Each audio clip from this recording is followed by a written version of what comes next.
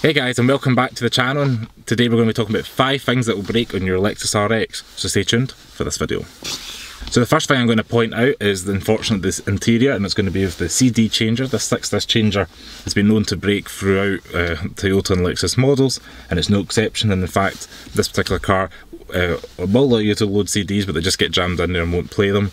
So that seems to be an unfortunate problem. I went to a shop once before to get fixed, and it's not resolved the issue. So unfortunately, that's going to be number 1 on the list. Number 2, things are going to break is going to be the O2 sensors. Again, a common fault with Lexus in general. My S250 and SC's even had O2 sensor issues, and the RX is no exception. So make sure you get that checked out. I think it's a P0125 code, something like that. We'll double check. But yeah, that's what you're going to be looking out for. It's going to break in the car.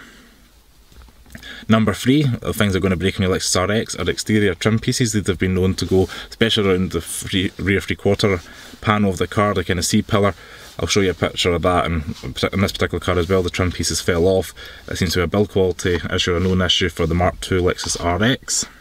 And number 4 is going to be the rear hatch. The boot in this car, or the rear hatch and trunk, depends if you're in the States watching this, has also had its own issues. This particular car is still starting to show signs of this issue with regards to you hold the unlock button and it will think about popping up, it will beep, and it won't actually open up and you have to pull it manually. It closes fine, but it just seems to have an issue opening up.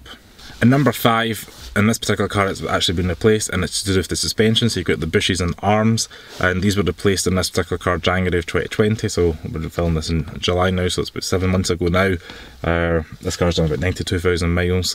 So not too much. I think it's just a wear and tear thing, but also due to the size and weight of the car, the age of the car, that's going to be something that's going to be a consumable, so just make sure you're checking that out for any knocking. But that's going to be the 5th thing on this Lexus RX that's broken, and obviously look out for a new RX. So thanks very much for watching this video on the Lexus RX. This is the Mark II Lexus RX you've been watching. If you like this video, please give it a thumbs up. Subscribe to the channel below if you're a Lexus lover, enthusiast, or even an owner. Really appreciate it that this channel's for you. And check out my other videos. I've got plenty of other Lexuses from the SC430, we've got the IS250 and other newer models like the LC500, etc.